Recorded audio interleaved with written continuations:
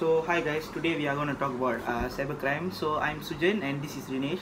So Rinesh, what do you think are the types of cybercrimes? There are a lot of cybercrime. The main thing is hacking. Hacking is the most probably doing in our phone. The ways is some when you downloading music, apps, games, anything.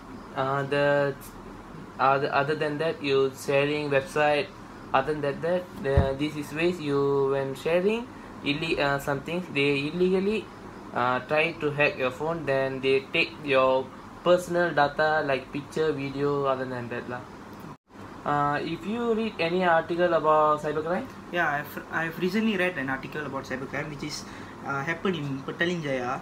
A total of 8,313 cases are recorded in cybercrime fraud, which is four most common types are telecommunication fraud, including macho scam, and also financial fraud, and also online purchases fraud. Sujin, what are the causes you thinking of cybercrime? So the causes are, first of all, cyber criminals target rich people such as which is rich organizations like banks, casinos, and financial firms. First of all, the causes of cybercrime occurs is when capacity to store data in a small place. For example, your hard disk or your SSD in your computer, or your memory card in your phone, which is a very smart, which is a very small this one to store your data. So the cyber criminals could access to it by very ease. They can hack, or they can get access to your memory card and steal your personal belongings or your privacy. About the causes and everything we talked about, what do you think are the solutions to prevent cybercrime? There are lot of solution. When first is we need to protect our phone from other strangers come ask our phone. We don't give to them. In case we give less than 50 minutes also we give, and also we need to know what they looking in our phone.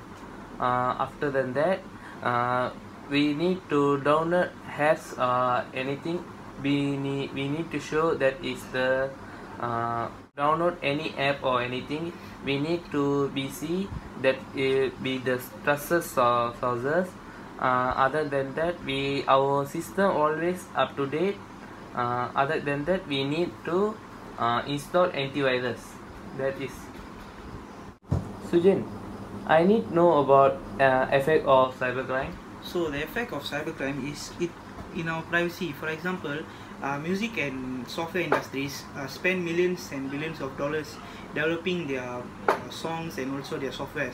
Some of the cyber criminals just steal their work and can cause millions of loss to their companies and also to their music industries, and also we could lose our security, like our privacy. For us to keep something in our phone, we don't dare to keep something privacy in our phones or our computers because of these cyber crimes. So Rinesh, as we discussed about cybercrime, what do you think are the conclusions that you can make? From my conclusion, we need to save our phone. We not give to others, and also other than that, we don't hack other phone. If we take other phone hack, we publish their photo, their video. They will do wrong choice like suicide. We avoid this all. This is my conclusion lah. Okay. Thank you. Thank you.